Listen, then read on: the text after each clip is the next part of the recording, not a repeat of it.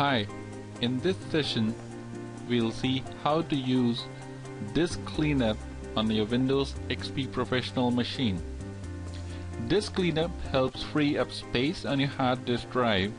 It searches your drive and then shows up temporary files, internet cache files, and unnecessary program files that you can safely delete. You can direct Disk Cleanup to delete some or all of the files. To open Disk Cleanup, click Start,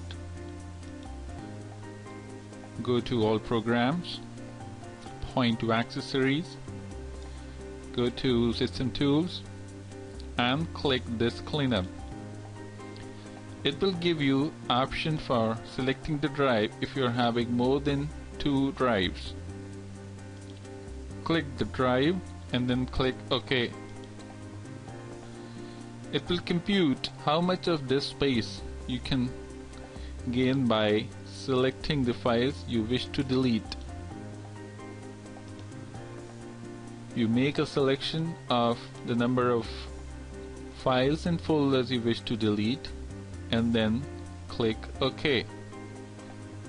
On the confirmation, click Yes